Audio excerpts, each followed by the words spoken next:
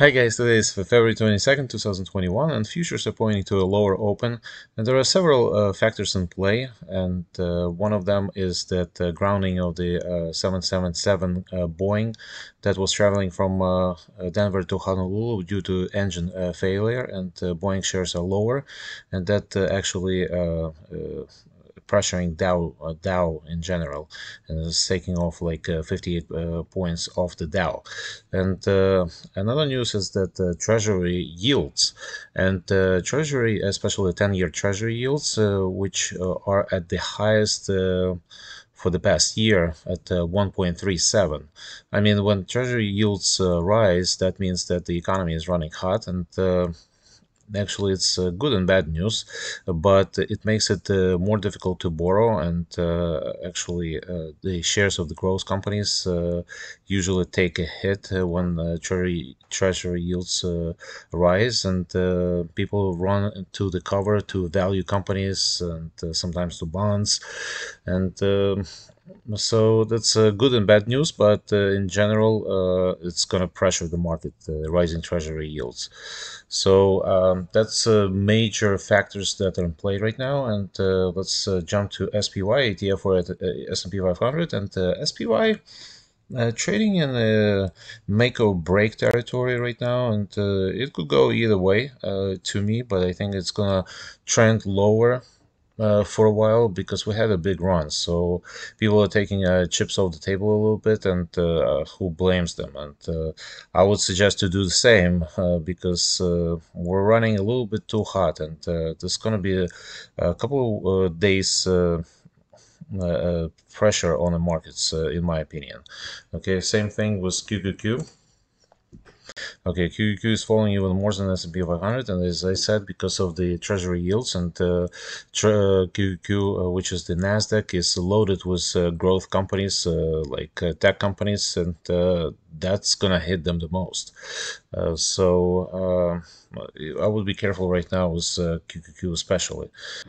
So let's jump to stocks, and before we do that, if you want to see my trades on pretty much everyday basis, you can check out a link to my Patreon club in the description of this video, and drop me a like on this video as it helps me with the YouTube algorithm. So let's start with Deere. John Deere, and I have to mention that because reported actually spectacular earnings on Friday and earned, listen to this guys, 387 versus 214 expected. Revenue was also above forecasts, and increased full year outlook amid improvements in agricultural and construction sectors. And generally, Deere is a very conservative company, and they give a very conservative outlook, and if they increase the outlooks, things are going well for them. So even though they jumped on Friday, I think it could be, they're a little bit lower actually today. I think it could be a terrific opportunity actually to buy the stock again. And this is considered to be a value company, and people will run into this company and will hide from this current volatility. So I think Deere is a buy, and it's going high. Okay, Roku. So Roku shares also jumped on Friday, and it reported a profit of 49 cents compared to expected loss of 6 cents. Revenue also beat expectations, and it experienced 39% surge in customers year over year, this quarter, and in the quarter Q4. So tremendous actually report from Roku as well, and I think Roku is actually going higher as well. So I would use this sell-off opportunity to buy Roku shares, and right now it's trading like $10 off the Friday price, and I would buy the Roku here. CCIV. Okay, CCIV is trading higher, significantly higher, like 18% pre-market, and following a report from Bloomberg suggesting that the deal between Churchill Capital, which is a SPAC, which is CCIV SPAC, and Lucid Motors could be announced as early as Tuesday. So that's tremendous news, and the offering was up to first from 10 billion to 12 billion to 15 billion shares worth of shares actually in terms of money, and Actually, on Friday there was a report that the deal might have fallen through, so it didn't. So the deal might have, didn't work basically. But and there is another Bloomberg report today that, or like over the weekend, that the deal could be announced on Friday. So that's tremendous news for CCIV shareholders, and I think the stock may go actually higher, even though it's sitting in deep overbought territory, and but looks like it may actually go higher than that. So I'm expecting this, if the deal goes through, to go through $70, in my opinion. So if they announce the deal tomorrow, but we'll see what happens. But so far, looking good for CCIV. Okay, LESL. Okay, Leslie's. That's a play on the extreme weather, which has been experienced in Texas. And Leslie is a direct-to-consumer pool care brand, including services and replacing parts and equipment, cleaning and maintenance. And it's an interesting company, LESL. Recently, they did the secondary offering, I believe, for 29 million shares and at $26, and the stock took a hit from after that. And right now, I think it's a great time to buy it, but buy it with the long-term horizon.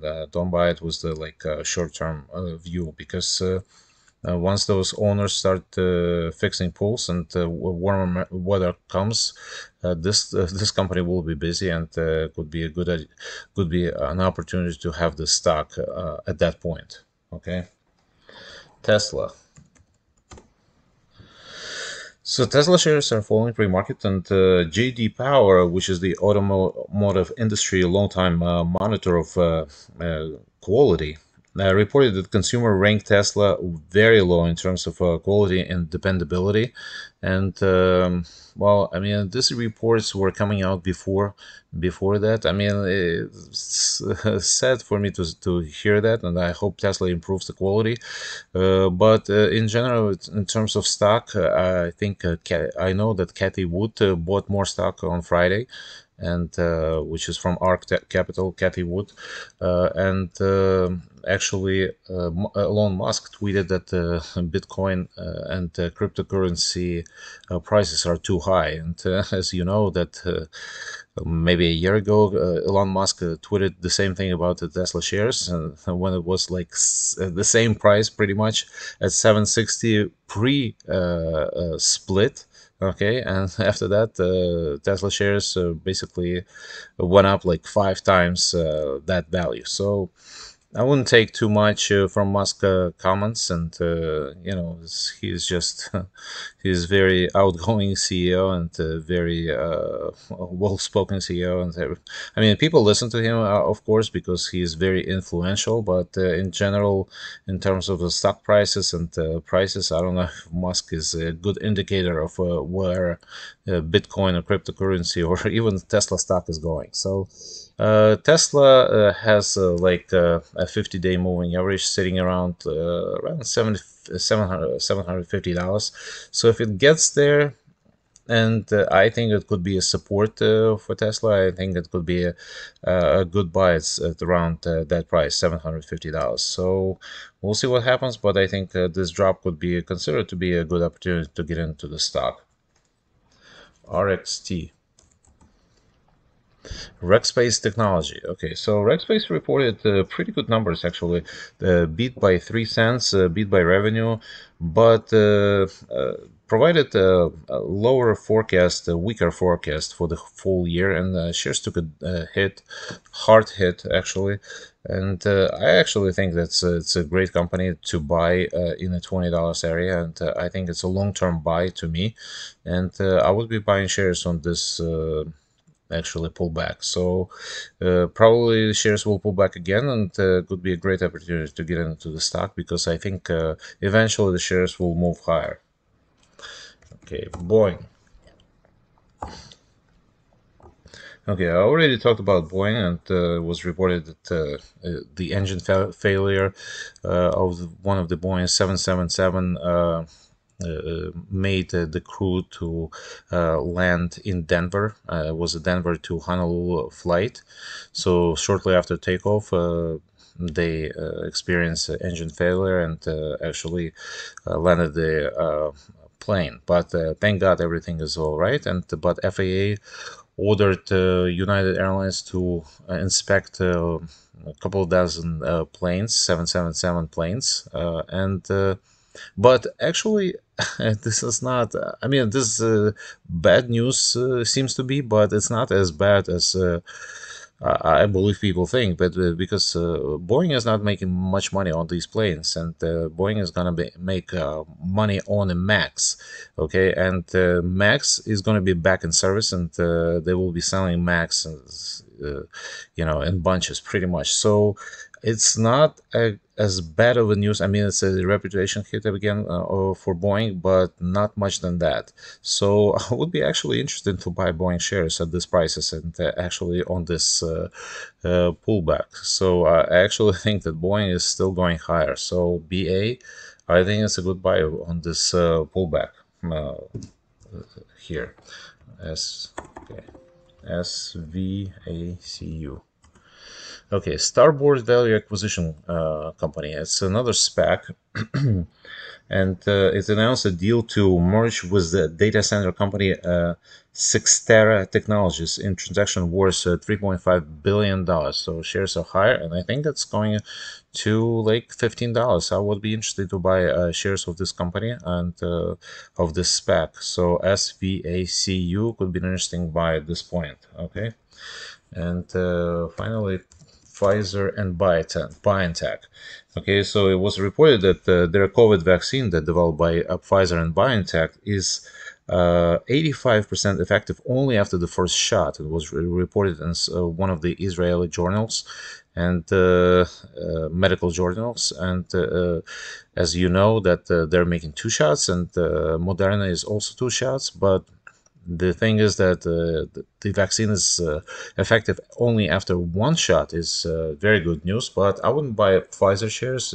In fact, I would buy actually BNTX shares, which is their partner, and BNTX is a German company, and it's looking good to me actually. I think the shares will go higher, and Moderna is a little bit lower on the news, but in general, I think Moderna eventually will go higher as well. So Moderna is also a good long-term buy to me. Okay, that's it, guys. Don't forget to subscribe to the channel, click the like button, and I'll see you Thursday.